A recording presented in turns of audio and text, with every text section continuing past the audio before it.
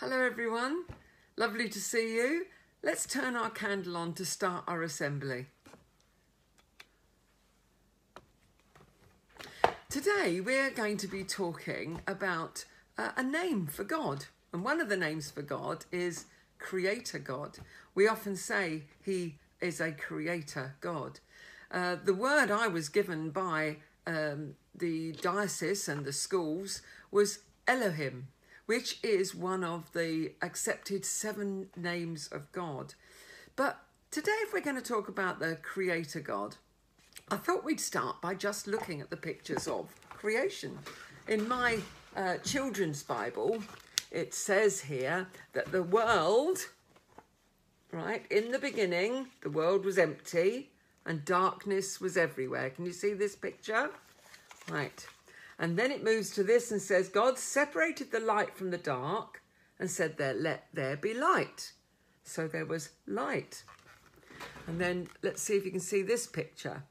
And it said, God said, I will divide the waters. And he separated the waters in the clouds above the waters.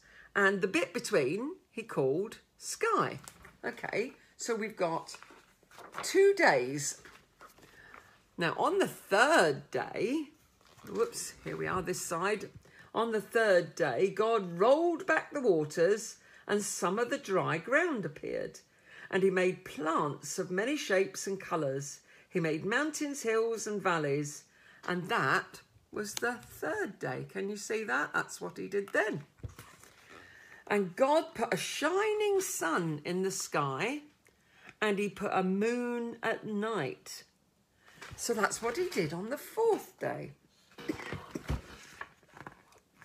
Whoops, I've gone 2 pages at once. That's it. Then it starts getting even more interesting because then God made the fish and the creatures to live in the ocean. He made the birds of the air and the fish of the sea. Oh, that's a much brighter one, isn't it? And then God made all the animals to go on the land, and that included us. He made people. So he made animals and people, and that was 6 days, and then he had a rest. So this Creator God, he created all those things. That's amazing, isn't it? Just think how powerful you've got to be able to make light and dark and sea and the birds of the air and the fish of the sea and all of that powerful God. That's a word, isn't it? We often use and say God is powerful. The Spirit has power. So I wonder what other words we might think of for our Creator God. Someone who's a creator. What are they like? Someone who creates things. Someone who can make things. So this is especially, I think, useful for our older children. I think Key Stage 2, you could really do something with this. Think of some words. Now, what I'm going to do is I'm going to say some words. And let's see if I say some words that you haven't thought of. But I wonder if you're going to end up having to contact me and tell me there are words that you've got that I didn't think of for creator. Somebody who creates. Imaginative.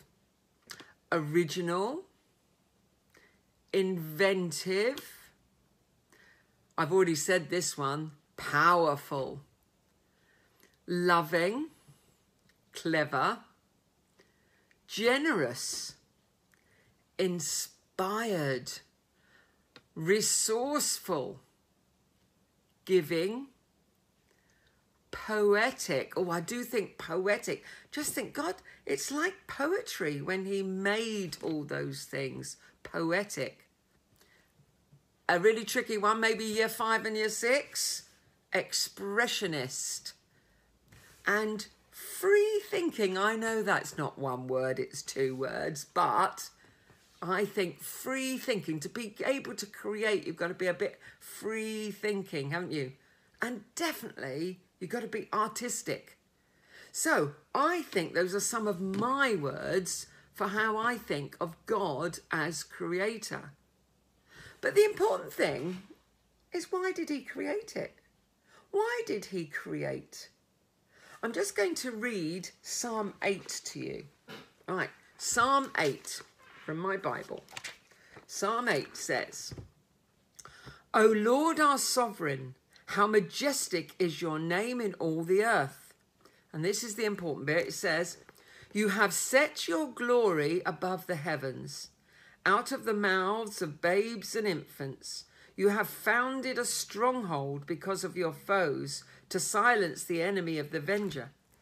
When I look at the heavens, the work of your fingers, the moon and the stars that you have established, what are human beings that you are mindful of them, mortals that you care for them?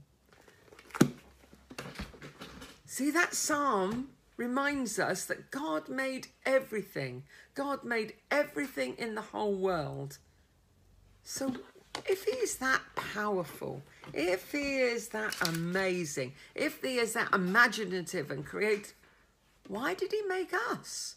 Why does he consider us, human beings, important? He made us in charge of all the earth. And yet, we haven't looked after it very well. But he trusted us, and he still trusts us to make it even better, to put right the things that we've done wrong. But why did he create us? Well, it says that he created us in his image. Do you know what that means? If we are in his image, it means he made us like him. Wow. That means we are imaginative. We are powerful. We are clever and generous and inspired and resourceful and artistic and expressionist. We are all those things because he made us like him.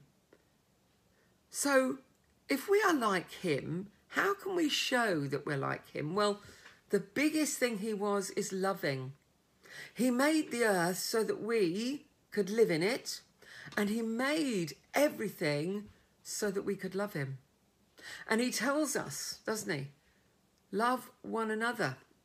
He says, you can show your love for me, God. He can show love for God by loving one another. Well, that's what we could do today, maybe. We can focus on knowing that we can be the creator image of him by loving one another.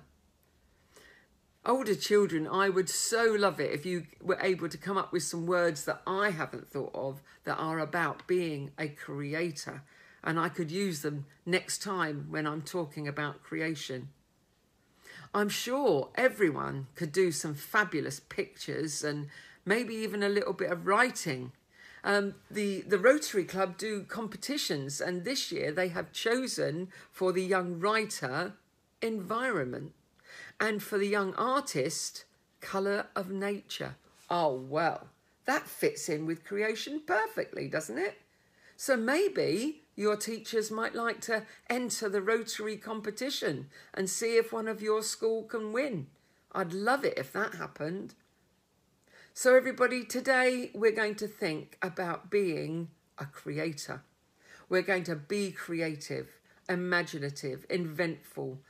We are going to be poetic, just like that beautiful Psalm 8, that poetic psalm. So remember to find ways to love God today. Love his earth. Love all the things that he made. I know your school is fabulous at looking after the environment. So maybe just looking after the environment today will be about loving creation and the creator God.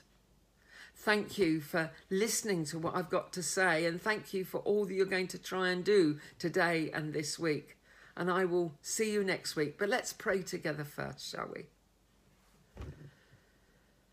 Father, we thank you for the beautiful world that you created. We thank you that you give us so much opportunity to look after your world. And Lord, we thank you that you are the creator God and that you made us in your image. Give us inspiration and give us great ideas that we may find ways today and this week to make your world even better. Amen. Well, everyone, I'm going to give you a blessing and turn the candle off, and then I will see you next week. May Jesus bless you.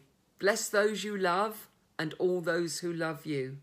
In the name of the Father, the Son, and the Holy Spirit. Amen.